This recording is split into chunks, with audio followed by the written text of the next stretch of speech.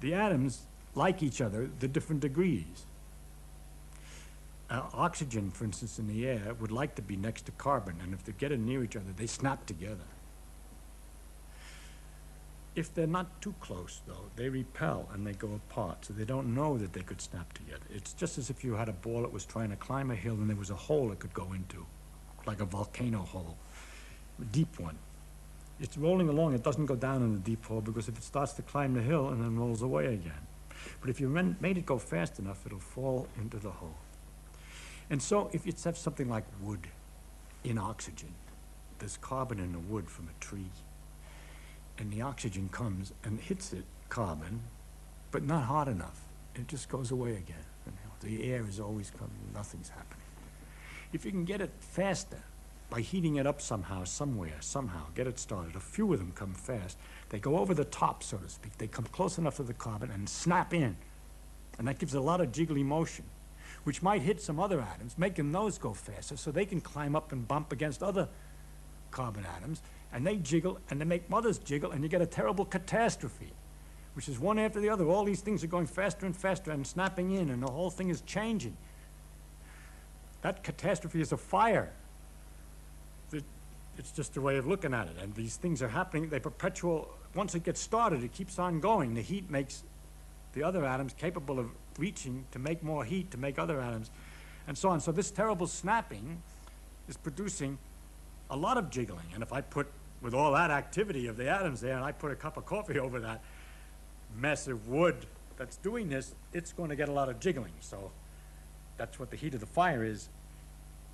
And then, of course, if you see, this is what happens when you start to think. You just go on and on. Wonder how did it get started? Why is it that the wood's been sitting around all this time with the oxygen all this time, and it didn't do this earlier or something? Where did I get this from? Well, it came from a tree. And the substance of a tree is carbon. And where did that come from? That comes from the air. It's carbon dioxide from the air. People look at trees and they think it comes out of the ground, that plants grow out of the ground. But if you ask where the substance comes from, you find out, where do they come from? The trees come out of the air? They surely come out of the air. No, they come out of the air. The carbon dioxide in the air goes into the tree, and it changes it, kicking out the oxygen and pushing the oxygen away from the carbon and leaving the carbon substance with water. Water comes out of the ground, you see. Only how did it get in there? It came out of the air, didn't it? It came down from the sky. So in fact, most of a tree, almost all of the tree is out of the ground. I'm sorry, it's out of the air.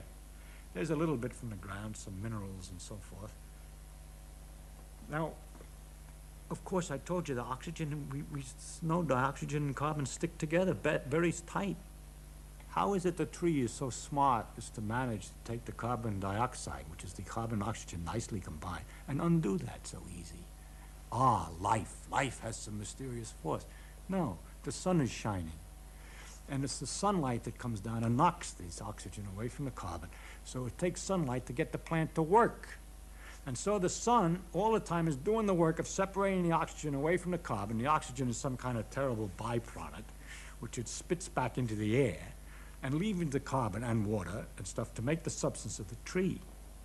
Then when we take the substance of the tree and stick it in the fireplace, and there's all the oxygen made by these trees, and all the carbon would much prefer to be close together again. And once you let the heat to get it started, it continues and makes an awful lot of activity while it's going back together again. And all this nice light and everything comes out, and everything is being undone. You're going back from carbon and oxygen back to carbon dioxide. And the light and heat that's coming out, that's the light and heat of the sun that went in. So it's sort of stored sun that's coming out when you burn a log. Next question, how is it the sun is so jiggly, so hot? I gotta stop somewhere. I'll leave you something to imagine.